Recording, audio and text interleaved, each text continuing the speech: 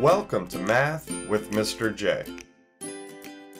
In this video, I'm going to cover how to read a stem and leaf plot. And specifically, we're going to take a look at an example with 3-digit numbers. Now, stem and leaf plots are a way to organize and display data. They may look kind of confusing at first, but once you know what you're looking at and how everything is set up, they are fairly simple to read and understand. Let's jump into our example where we have a stem and leaf plot displaying the number of orders a business had per day over the last 20 days. When working with stem and leaf plots, every value is split into a stem and a leaf.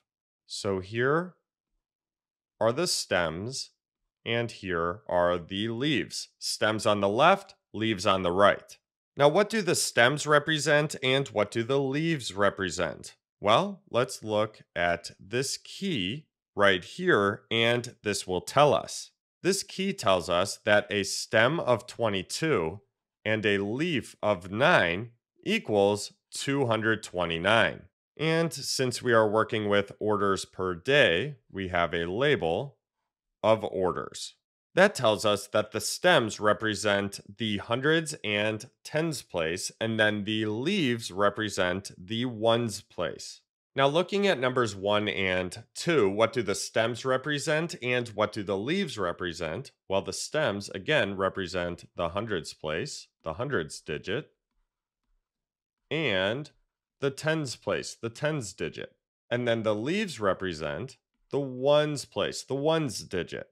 For the stems, we have 20, 21, 22, 23, and 24. So we have the 200s, the 210s, the 220s, the 230s, and the 240s. Think of the stems like this. So our first stem of 20, the hundreds place and tens place, and then the leaves will go in the ones place.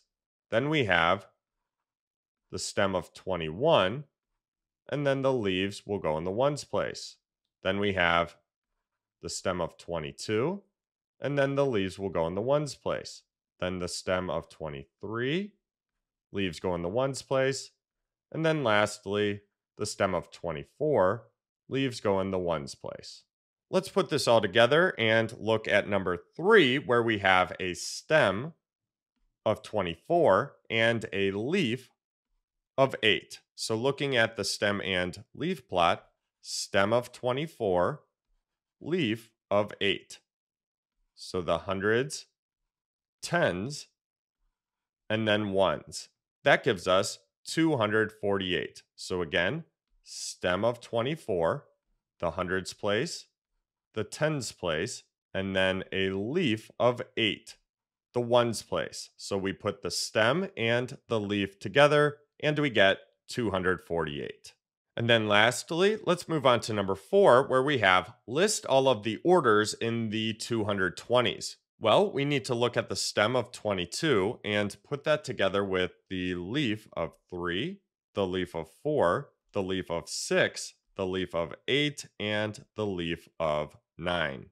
So we have 223 orders, 224 orders, 226 orders, 228 orders, and then 229 orders. So those are all of the orders in the 220s. Now, just in case you'd like one more example, let's go through the 230s. So 230s are going to equal, well, we need to look at the stem of 23, and then we will start with the leaf of 2. So that will be 232. Then we have the leaf of 3. So 233. Then the leaf of 7. So 237. Another 7. So 237. Then an 8. So 238. And then lastly, a 9. So 239. So there you have it. There's how to read a stem and leaf plot involving 3-digit numbers. I hope that helped. Thanks so much for watching. Until next time, peace.